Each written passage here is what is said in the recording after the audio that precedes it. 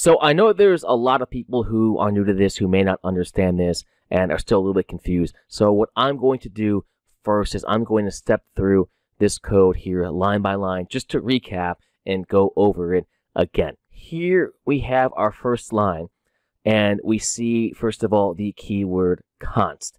This is a qualifier, which means that this variable cannot be changed. So this keyword or qualifier locks in this byte, which is just a data type. So it cannot be changed, makes it read-only because anything up here has global scope. And again, we will talk about scope later. Now, we already confirmed that it's not a great idea to hard code numbers. So I could have taken, instead of this, I could have written the number 5 in here. But a better practice is to just make pin numbers and things like that variables and give them meaningful names. That way, if this program were to grow to several hundred lines of code, and for some reason I decided to change the pin number, I would only have to change it in one spot versus sifting through hundreds of lines of code, possibly making mistakes and missing things. So this is just good practice to not hard code numbers.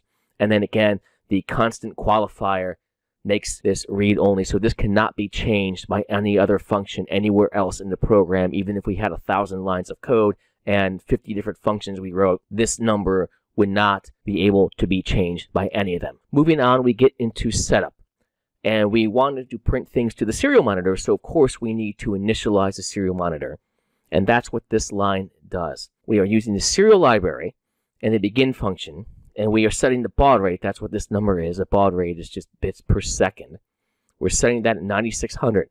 And that's really all we need to do there. Now we get into loop.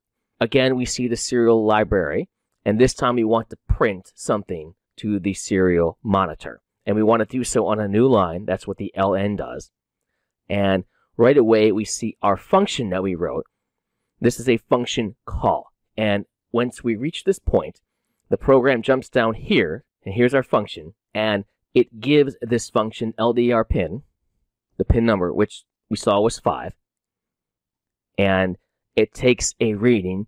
This integer here is just the number that it gets from the analog read, from the light sensor that's connected to pin 5. The analog read is another function built in that reads the ADC, and we get a number from 0 to 1023, and we return it to the caller. So we return this number, whatever it is, from 0 to 1023, whatever pin 5 is seeing, based on the voltage across the light-dependent resistor and the resistance across it, which of course varies the voltage. It returns this back to the serial monitor, and then it prints that value out. Then we get into this if statement, and right away we call the function again. And this line of code is a comparison statement. And we're just asking simply the question, if whatever light level returns is greater than 1000, then we're going to print it's dark in here. So whatever value this returns, it's going to be a value again from 0 to 1023.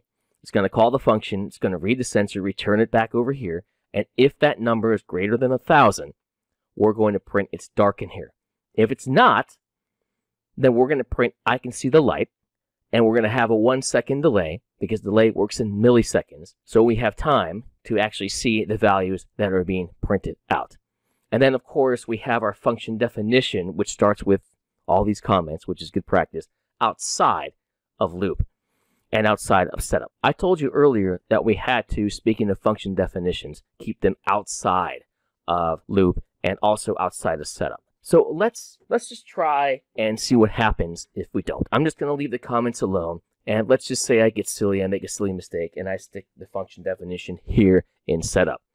And then I try to compile it. Here we can see I have an error, and it says a function definition is not allowed here. That's not going to work. And similarly, if I try to put it inside of loop, we're going to get a similar error. And here we can see, indeed, we have an error. Now, I could, if I wanted to stick it up here, I could. This is outside, technically, of setup and loop. And I'm just going to paste it in there and compile it. And we can see that works. I could also take it and stick it in between setup and loop. And it works. But usually, most of the time, people just put the functions they write after loop at the end. So either one of those three will work though. So that's it. That concludes this lesson on functions. Meanwhile, guys, until next time, go out there, make something, have fun, try it for yourself, try to write your own functions, and I will see you soon.